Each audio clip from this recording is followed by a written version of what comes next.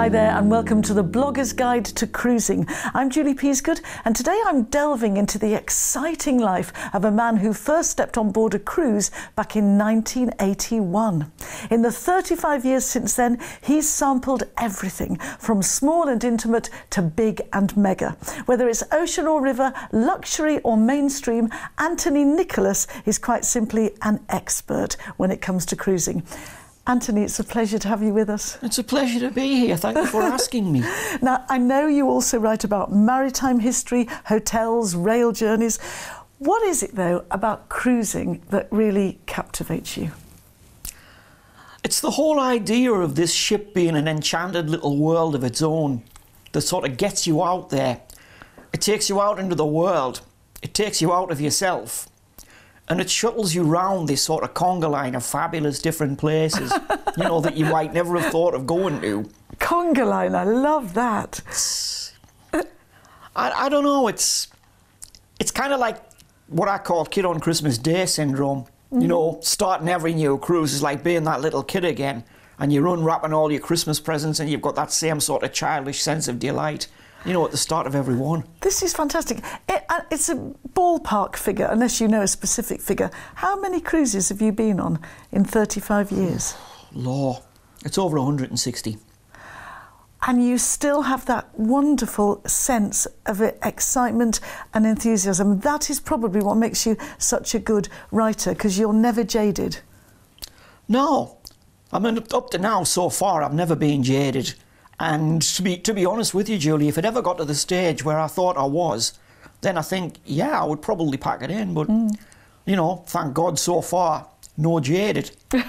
OK, what was that first cruise back in 1981? Oh, the Norway. It was an old transatlantic liner originally called the SS France. It was a ship that you used to get people like Burt Lancaster, Audrey Hepburn, Salvador Dali on travelling on. I mean, Dali used to walk his pet ocelots on deck. What? You know, he walked his pet ocelots? He used to walk his pet ocelots on deck. They were allowed on a cruise ship, leopards? Well, he was Salvador Dali, so I guess he got to take his own ocelots. That ship had people like David Bowie on board, you know, when really Bowie was at the height of his pomp. And what happened was the French couldn't afford to run the ship anymore in the 70s, so they took her out of service. 6 years later, she came back, massively refurbished, as a cruise ship called the Norway. At the time, she was the biggest and, you know, the most spectacular that the industry had ever seen. And uber luxurious, presumably. Oh, yeah, she was total Art Deco from bow to stern. You expected to turn a corner and see Fred Astaire and Ginger Rogers appear and just start dancing. It was like Hollywood's idea of what an ocean liner would look like. Everything was sort of potted palms, marble, brass, you know, sweeping staircases. Tinkling ivories everywhere you went. Oh, tinkling ivories, absolutely. You've got to have tinkling ivories. They had a 15-piece big band on that ship. You know, big ship, big band. You know, it's just seamless, it seems to be. It should be the perfect fit, and on the Norway it was. And I just decided that I had to go on that ship. I just decided there and then that no matter, you know, 22-year-old, and I'd never even been on a plane before at that stage. And I thought, if you're going to do one thing in your life that really sort of stands out, you know, that is exceptional, you got to go and you got to go on this ship. So did you pay for your, or did you have a writing commission? No, I wasn't even writing then. I worked an average 80-hour week for 13 months to put the money together to do it. I went out to Miami in November 1981, picked the Norway up, did a week in the Caribbean, and nothing was ever the same after that. Oh. Nothing was ever going to be the same after that. OK, so you started at the top, but presumably it's not been downhill all the way since, obviously. But when was the moment where you thought, I love this life and I've got to translate it into earning a living, because I can't just keep shelling on out for wonderful Norways. I'm going to write about them. When was that moment? I think if there's a conscious moment you could say that happened, it would have been about the third or fourth time I got off the QE2. I got into a habit of crossing the Atlantic on the ship once or twice a year. Either having a few days in New York first and then coming home on the Queen, or going over and having a few days in New York and then flying home. And that got to be a ritual. And it was just something I fell into. It was like Alice through the looking glass. You know, you get into a comfort zone. And that's essentially what it was.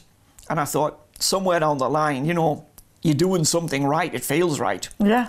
How do you actually translate this into, you know, a career and possibly a future? Yeah. That was when, if you want, the light bulb came on, for want of a better word, and I thought, yeah, I need to do more of this. Great. And did you find that the writing, I don't know if you'd had a history before that of writing, but did you just, presumably, you're a man who speaks from your heart, so you write from your heart? I write the way I talk. I don't try and be clever with the writing, I just write as I think. I think if you try and be too sort of clever and embellish stuff too much, you lose the essence of what it originally was. You know, it's like anything, you try and make it too good. You chip away from the good stuff that was there. Well, you had a good ship to write about. Tell me a little bit about the QE2. She was the first ship I ever went on. So what was it like for you? The Queen Elizabeth II was like putting to sea in the Ritz. It's as simple as that. Well, putting to sea in what I imagined the Ritz would be like. But she had that history, she had that whole heritage, you know, the Cunard line going back 140 years as it was at the time. You know, she was solid, she was dependable. She was quirky. She was a very quirky old girl, the QE. You never quite knew what she was going to do next in a storm. But she had just so much soul and heart and character that you would have to have been a Dalek not to fall in love with that ship. You know, even the Daleks would have taken to her. No. She was just something else. How has cruising evolved for you over those last 35 years? Because it's changed dramatically. Oh, hugely. It's evolved in terms of dining options. It's evolved in terms of, you know, restaurant choices. Bars, entertainment. The entertainment has come on in leaps and bounds. Cabins are another area where it's changed massively. I mean, they're called staterooms now. Yeah. When I first started, the average inside cabin was about the size of a pygmy's postage stamp. You know, they were about that big. And I used to feel really, really privileged to have one of those, you know, those little wooden cabins with the wooden walls and all the rest. And then I got sort of bumped up into the 21st century, as it were, and the balconies came out and the separate dining areas and the padded lounges out on the balcony and the bathrooms with all the nice, you know, the nice amenities, like the Elemis stuff and all that. Yeah. And the big, thick bathrobes that you could just spend a week in if you could get away with it. Yeah. You know, it's evolved in a lot of ways, but it's paradoxical at the same time because while a lot has changed, so much hasn't. And it's the natural stuff. It's just like the sound of the sea against a ship's side at night, you know. That's perennial. Yes. You know, that just keeps going on. Sunsets, they still get me. Yeah. Doesn't matter where I am in a world, I will stand transfixed like a 5-year-old kid and watch sunsets until they're done. Yeah, they're the things that don't change. What about the difference in, you spoke earlier about the dining, what about the difference in dining options? I'm a great fan of more freestyle dining. Yes. Rather than just 6:30, 8:30 and you're sitting at your same table. I like that it's more fluid now. Do you? Yeah, there's a lot of great advantages. I mean, especially if you've had a really, really long day ashore somewhere. Or if you're in an overnight port of call and you might want to get out later on, go see a show. You know, have or a few eat drinks. locally. Yeah, well, yeah, of course, exactly. I mean, that's one of the things I personally love to do, especially, you know, somewhere like Turkey or the coast of Italy, you know, the Neapolitan Riviera. That's absolutely brilliant, being able to have the option of eating ashore. But as far as flexible dining on the ship itself is concerned, you know, there's nothing better than being able to go and grab a burger at 5 o'clock. If you want to do that, maybe have a couple of desserts from the buffet. And then if you want to grab a pizza, go and grab a pizza. You can do it. You can do it 24/7. Stay with me, Anthony. Don't go anywhere. We've got so much more to talk about. And please don't go anywhere, because we'll be right back after this quick break.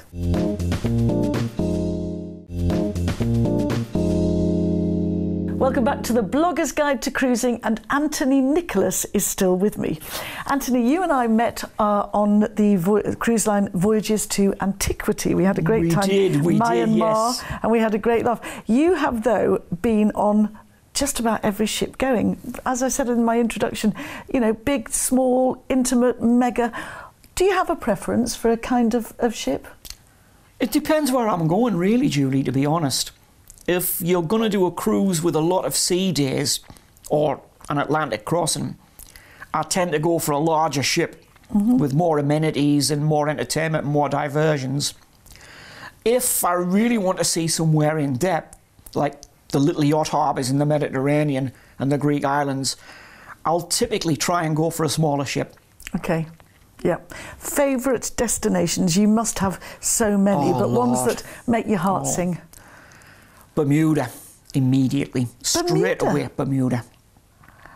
Really? Bermuda. Tell me why. I'm going to be dead straight with you, because I went to Bermuda, went with the Travel Channel on Norwegian Epic, and it was lovely, but it didn't make my heart sing. What's it do for you?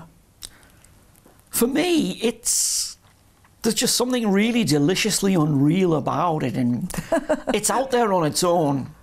It's 600 miles from the nearest land. You know, it's not like when you go down to the Caribbean and those islands, they're all within sort of hopping distance and they're very developed and there's a lot of hawkers and all that kind of thing going on. I mean, Bermuda, it's what it hasn't got. There are no traffic jams. I mean, a traffic jam on Bermuda used to be 2 mopeds and a golf cart the first time I ever went there.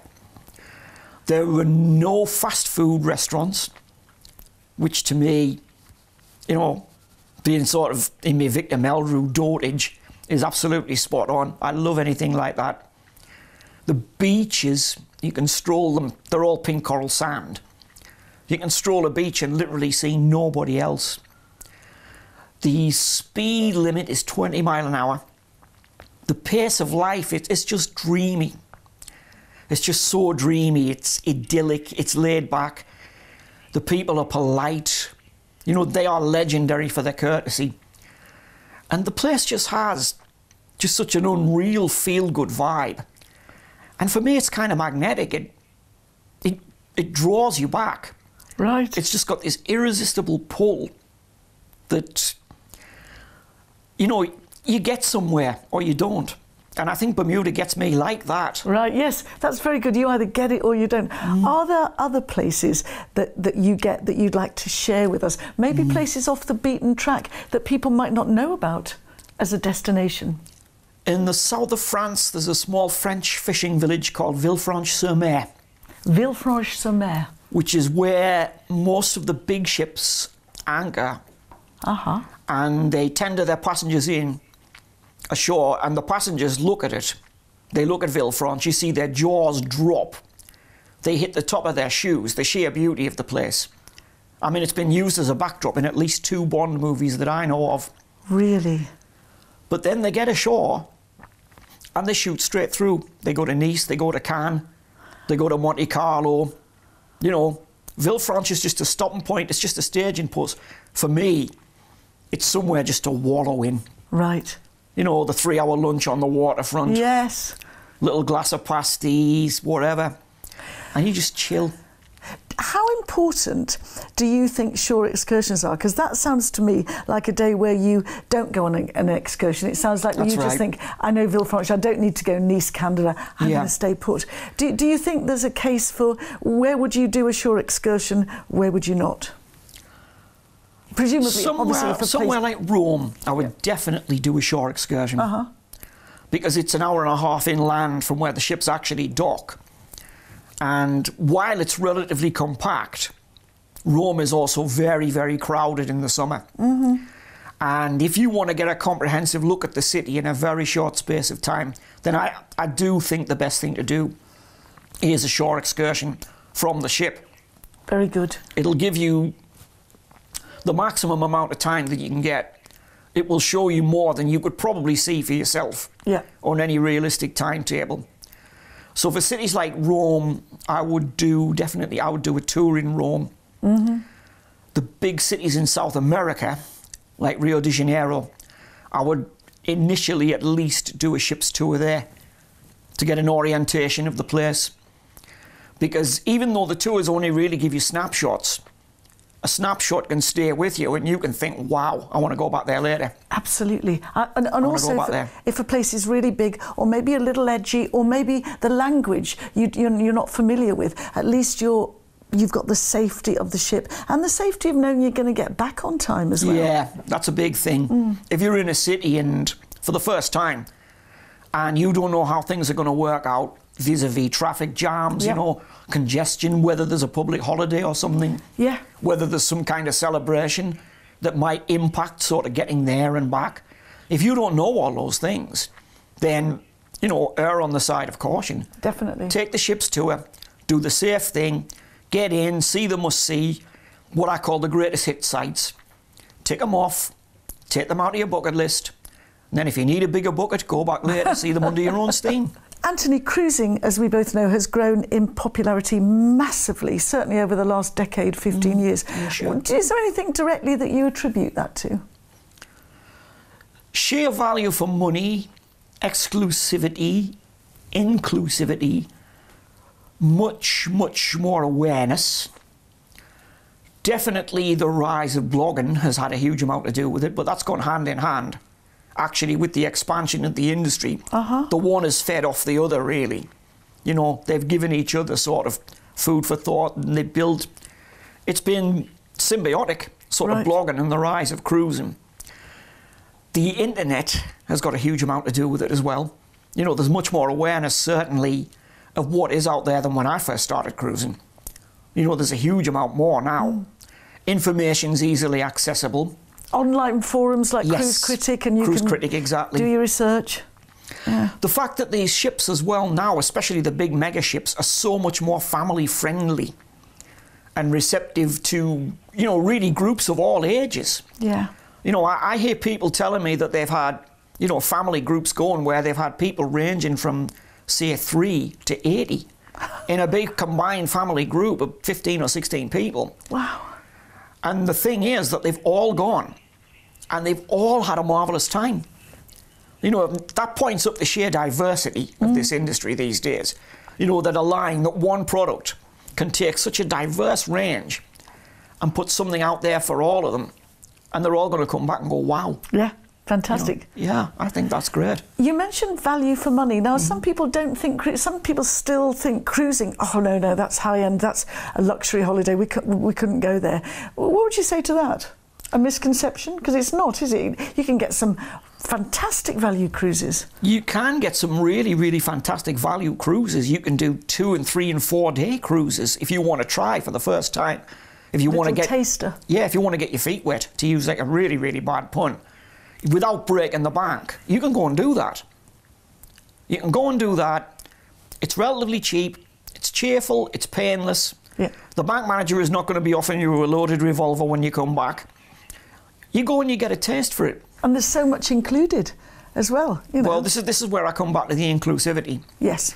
If you stack what is included on a typical cruise, and I'm talking sort of budget, mainstream, high-end, whatever, and you try and put that into a conventional land-based package, you wouldn't get anything like the value on the land-based package. I guarantee that. I agree with you, absolutely. You would not get anything like the value, nor, in all honesty, would you get the quality. And you'd have to unpack a lot more times. And at the end of the day, if you've had a good night out on the town on a cruise ship, and that's exactly what these modern cruise ships are, they are small towns. If you've had a really good night out, you've had a good dinner, you've seen a good show, you've been partying, you've been discoing or whatever till the small hours, you don't have to get a taxi home. No, somebody else is. You can have a drink because somebody else is doing the driving. Somebody else does the driving. Somebody else is actually up there taking care of the park, and they know where the best parking spots are. You don't have to worry about it. All you've got to do is sort of roll up at a time that suits you, go and have your 3-hour lunch in Sorrento if that's what you want to do, or go to the Parthenon or Schwedegorn. Yeah. Come back, the beds are made, dinner's cooking. There's a chocolate on your pillow. There's a chocolate on your pillow. Not on all the lines now, though. Oh, really? Not on all of the lines. Oh, okay, doke. The chocolates are beginning to melt into the background, so to speak. Oh, no, never the day. I know. I know. Anything still on your bucket list? Oh, wow. I'm going to need a bigger bucket. That's all I can tell you. South Africa. Uh-huh. I would love to do the old Cape run from Southampton down to South Africa. It's a bit sort of Mrs. Marple kind of thing, you know, a bit Murder on the Orient Express in there for good measure. No. And the older I get, the dottier I get, I look at these things and think, oh, that might be fun. Yeah. So that. But what really has got me sort of buzzing at the moment is the planned revival of the SS United States by Crystal Cruises. Aha. Now that is going to be something else if it comes off. Yeah, you're going to be on there, aren't you, on its inaugural voyage? Well, when I first started cruising in 1981, there were 3 big ocean liners that I'd really wanted to go on.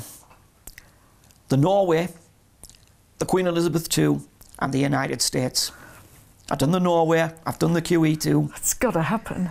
And against all the odds, and nobody would have bet on it ever happening, it looks like the United States is coming back as well. So, Edie Rodriguez, if you're watching, yep, I'd love to do that. Fantastic. I hope you do. Final question, Anthony. Any tips for aspiring travel writers, cruise bloggers, any nutshells for people watching that they can take away with?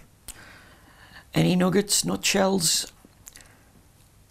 Read, absorb, learn, study other bloggers, but don't try and write like them. Don't try and write like anybody else but yourself. If you're good enough, it will work in time. Don't think it's going to happen overnight. It won't. It doesn't work like that. But if you're good enough and you're determined enough and you stick with it, you'll get the results.